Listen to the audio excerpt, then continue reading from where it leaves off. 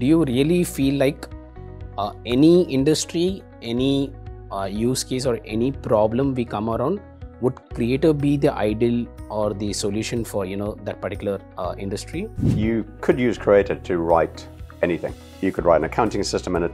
You could write a CRM system.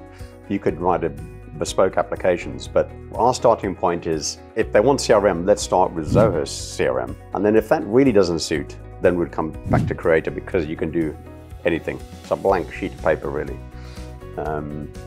So it's applicable to any industry, any function, any solution, but we don't try to do that. So if somebody wants a bookings solution, we don't say, let's write it in Creator first. We go, can bookings do it? And sometimes it can't, because there's other characteristics to what they do. And then we'll go and write a specific bookings application within Creator.